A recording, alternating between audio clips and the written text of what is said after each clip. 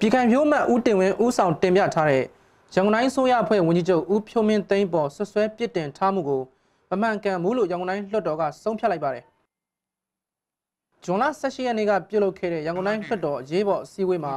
မဲခွဲဆုံးဖြတ်ခဲ့ရမှာဆွဆွဲမှုကိုကန့်ကွက်တဲ့မဲအရေးအတွက်က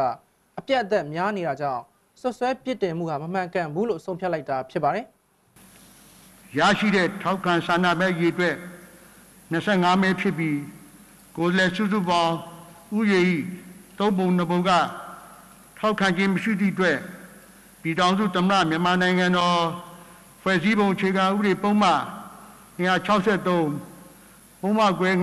5ပုံမှန်ခွဲငယ်300ဆွဆွဲပြစ်တင်မှုတည်မမှန်ကန်ကြောင်းကြေညာပါတယ်အဆိုကိုမဲခွဲခဲ့တဲ့ဇွန်လ18ရက်နေ့ညနေပိုင်းမှာပဲပြည်ခိုင်ဖြိုးပါတီကလွှတ်တော်အမတ်2ဦးကစိတ်ကမ်းမြို့နယ်မှာသတင်းစာရှင်းလင်းပွဲပြုလုပ်ခဲ့ပြီးဆွဆွဲမှုတွေပေါ်စုံစမ်းစစ်ဆေးခဲ့တဲ့စုံစမ်းရေးအဖွဲ့ရဲ့တွေ့ရှိချက်နဲ့ပတ်သက်လို့အခုလိုပြောပါတယ်ဆွဆွဲခံရသူတယောက်တည်းကိုမင်းများလိုက်တော့ခင်ဗျားလည်းညင်းပါပဲကျွန်တော်လည်းညင်းပါပဲဆွဆွဲခံရခဲ့ခင်ဗျားကိုဆွဆွဲရင်ခင်ဗျားလည်းညင်းမညင်းဘူးလားညင်းပါပဲအကြောင်းမျိုးကြောင့်အဲ့ဒါကိုမမှန်ဘူးလို့သုံးသပ်လို့ရမလားကျွန်တော်ဆိုလိုတာကဆွဆွဲခံရသူကိုလည်းမင်းများမှာဖြစ်တယ်လို့ဆွဆွဲတဲ့သူကိုလည်းမေးရမယ်ဒီဆွဆွဲတဲ့အချက်အလက်တွေပေါ်မှာ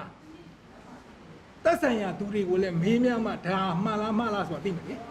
ဒါအပြင်တိုင်းလွှတ်တော်မှာဆိုကိုမဲမခွဲခင်ပြန်လည်ဆွေးနွေးဖို့လုပ်တဲ့ပြည်ခိုင်ဖြိုးအမတ်ကိုလွှတ်တော်ဥက္ကဋ္ဌကခွင့်မပြုခဲ့တဲ့အပေါ်မှာလည်းပြည်ခိုင်ဖြိုးအမတ်ကဝေဖန်ပြီးအလားတူဖြစ်ရတဲ့များလာရင်အချက်လက်တွေစုဆောင်းပြီးလွှတ်တော်ဥက္ကဋ္ဌကိုဖြုတ်ချရေးအဆိုတင်သွားဖို့တုံ့တက်သွားမယ်လို့သူကဆက်ပြောပါတယ်အရင်ကဆောင်ရွက်ချက်ရှိတယ်ကျွန်တော်မိကုန်းရဲ့အဆိုတွေကိုကျွန်တော်တို့ခွင့်မပြုခဲ့ရတယ်ရှိတယ်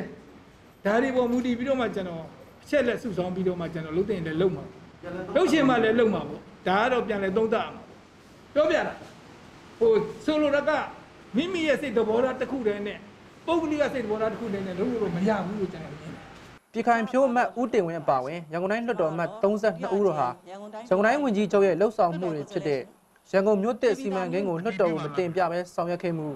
ကျောင်းကားတွေဝယ်ယူပြီးတချို့သာပြေးဆွဲနိုင်မှုကားကုမ္ပဏီတွေမှာရင်းနှီးမြှုပ်နှံမှု AR ဘဏ်ကငွေချေးရမှာလွှတ်တော်ကိုမတင်ပြခဲ့မှု